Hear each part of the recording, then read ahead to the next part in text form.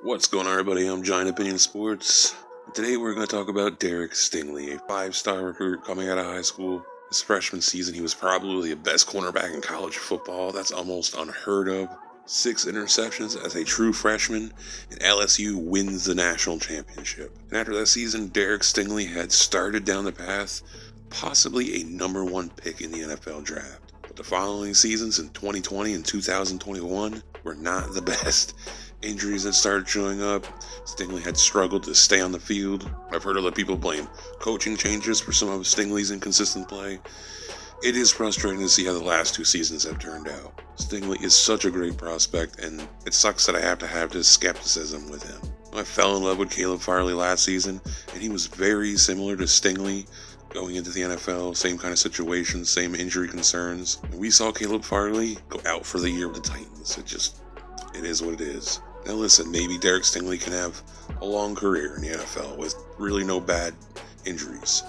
But right now, it is a very serious concern. A lot of these guys nowadays, they carry their injury history from college into the NFL. So I just wanted to get all that stuff out of the way so we can get into what I love about Derek Stingley. And the first thing that pops out instantly is just his freakish athleticism. This guy will run a 4.2, 4.3, 40 in the combine. He is just a freakish athlete. By far the best corner prospect since I've been scouting. I am very excited to see what he can do at the combine. I think he's going to blow it up. Maybe he breaks records, who knows? I mean, he is that fast. It's almost impossible to beat this guy over the top. Even if you do somehow get on the top of him, he's got the best recovery speed I've ever seen from a college prospect, so it's insane. He catches back up to wide receivers and he flash. And if you're a Giants fan, it's kind of like we see James Bradbury getting beat over the top, but then out of nowhere he just seems to get this burst of speed, gets his hand in there to break up the play. That's the kind of stuff that this kid will do. And he does all this with great size. This is a 6'1", 6'2" corner doing this stuff. The other thing that popped at me is his ball skills. Like, this guy could be a wide receiver if he wanted. I really do believe that. He is a ball hawk. Move over Trayvon Diggs. It's time to take a back seat when this guy gets going. First off, if you're a quarterback thrown in his direction, you're just not very smart to begin with. Secondly, Derek Stingley will have a ton of interceptions in the NFL. That is something I guarantee. I don't think it'll take long for quarterbacks to completely look away from the guy he's covering. That has already happened in college. Stingley will go games without being challenged, really. And that's another reason why his numbers have kind of went down, besides the injuries. I mean, Stingley is a willing tackler. Also, he comes up and thumps at times. I love his height.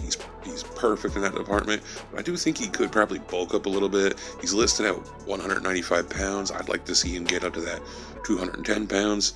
And I really think it would help him in the run game. And obviously, I think it would help with his injuries.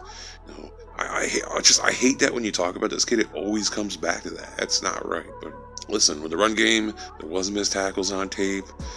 I mean, I'm not going to harp on it because he is a cornerback. So with tackling issues, the nickel slot corner spot probably ain't for him.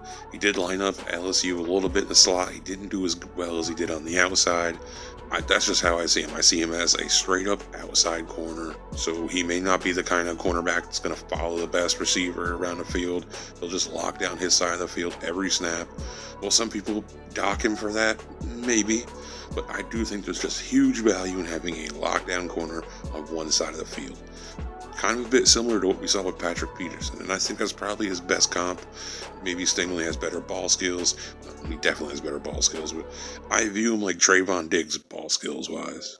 And he's a man cover specialist. Although I think he's better in man, I do like some of his zone sets that I saw on tape. He knows how to read wide receivers. He understands route combinations. You can see him eyeing receivers' hips. He's very smart with that stuff. So ultimately, I want him to go to a team that runs a ton of man, cover zero kind of stuff. And listen, I know this will sound crazy, but this kid has the talent to be the next Deion Sanders. I'm not going to predict that, but I have seen plenty of people that will say that. And if anyone has a shot at reaching that level, it's this kid. He just needs to stay on the field. But the talent, the athleticism, and playmaking is all there. I wish I saw it more the last couple of seasons, but it's hard to showcase your skills when no one throws at you, first of all, and you're hurt. So if you're a fan of the team that drafts him, be very, very excited. I mean, the ceiling on this guy, you probably just got the best cornerback prospect in at least the last decade. So I will definitely have a few updates next season to keep track on, his progress. And as a Giants fan who just hired Wink Martindale, I think it just became very possible he gets drafted here. I think he'll most likely go to the Jets. I don't know why. I just have a feeling that there is a possibility he's in blue and red now. But that's it for me.